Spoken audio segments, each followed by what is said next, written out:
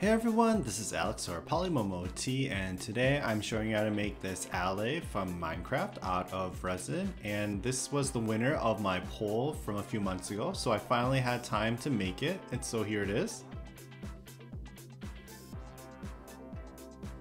So to get started, we're going to take 2-part resin and we're going to mix it together. And this is the most tedious part of the whole project. It's making the different shades of blues so we can make the ALLAY. And I didn't have the right pigment, so it was a lot of trial and error. The colors aren't an exact match, but you know, I tried my best. And I poured it into my little cube mold and smeared off the excess. Then I went ahead and mixed all the different colors of blues and poured that into my mold and let it cure for the 24 hours.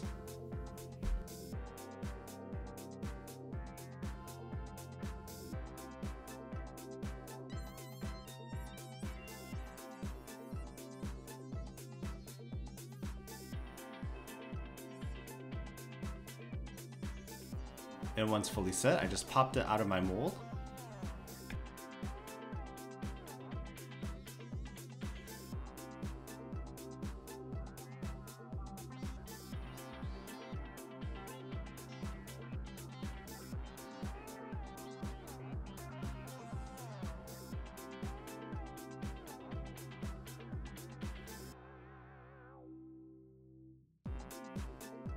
Honestly, seeing all these different shades of blues was super satisfying.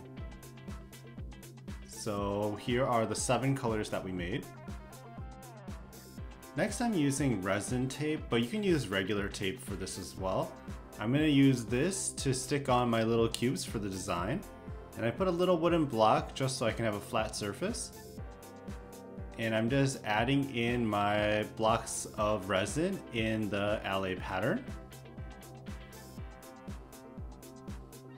And we're going to seal that with some resin on top and let that cure. And here is the face of our ALLAY.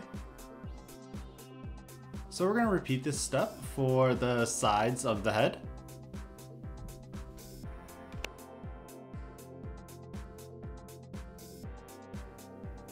And peeling off the tape is super satisfying as well. With the resin tape, it's not as sticky like regular tape. So now that we have the sides of the head, we're going to make the other 3 surfaces.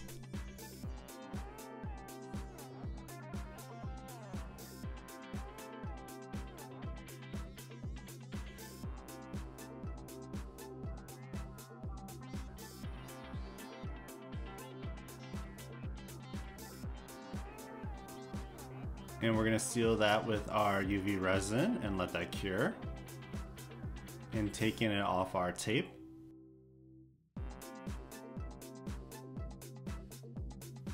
And I'm setting it up as how we would cure the pieces together. So first I just took one side of the head and I cured it with the back. And I just used UV resin and let that cure. And we're going to add another side. We're going to add the bottom of the head. Put our UV resin and let that cure.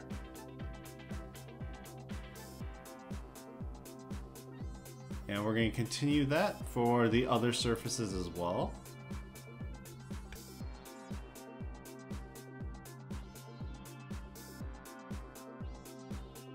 Next, we're going to add the face and cure that.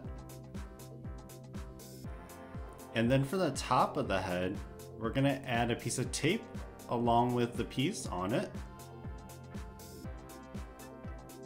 And we're going to add UV resin to the sides of the head along with the top of the piece.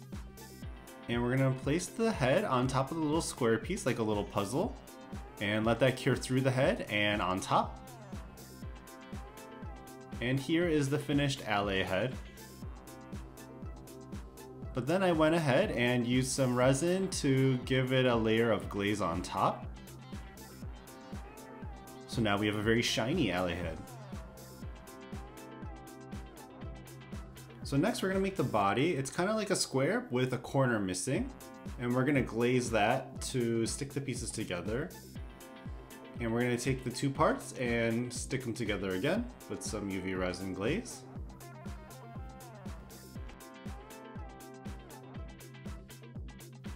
And once we have that, we're going to stick that onto the body. So we left the bottom unglazed just for this step, so I'm going to add some UV resin, smear it all around, and place our body in the middle and let that cure. Next, I'm going to make a little mold for the flat pieces. So I'm taking Sorta Clear 12. It's a 1:1 ratio silicone mold maker, and I'm pouring it into a tray.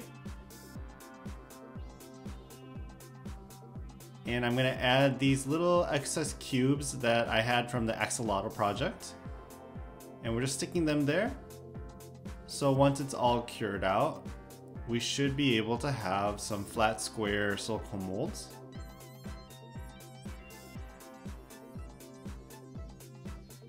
And it looks like this. Next, I made 4 different shades of blue and I filled it inside my silicone mold. And we let it cure under the UV lamp.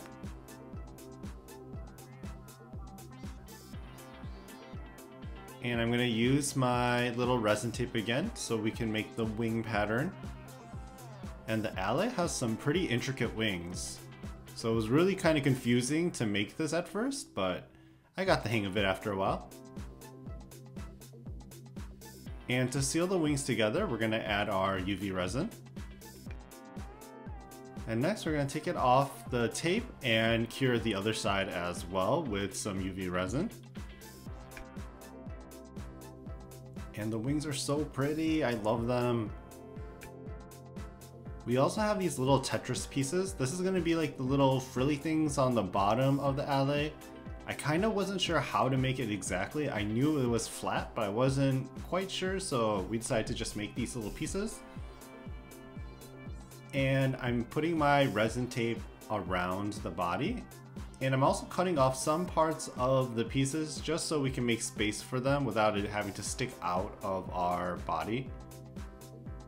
So we're going to place the little pieces onto our tape.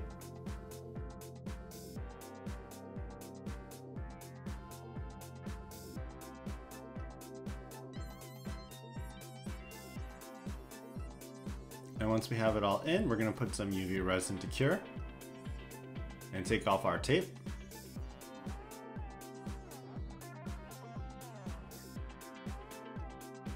And we're going to wrap the tape around the other half to do the other corner.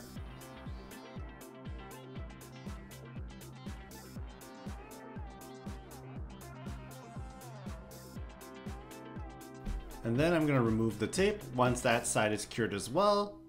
But since it's a little bit opaque, we're going to add some UV resin to glaze it and make it shiny.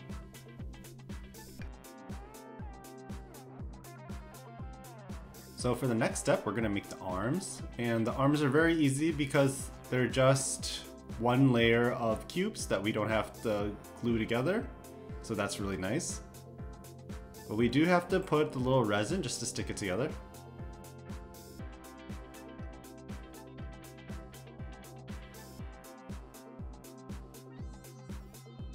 So what we're going to do is we're going to add our little arms kind of at an angle onto our ALLAY body. So I do that by adding a little bit of resin at the tips of the arms, sticking it on there and just letting it cure under the UV lamp. And we're going to do the same thing with the other side as well. And here is the ALLAY body. Now we just have to add our wings that we made earlier.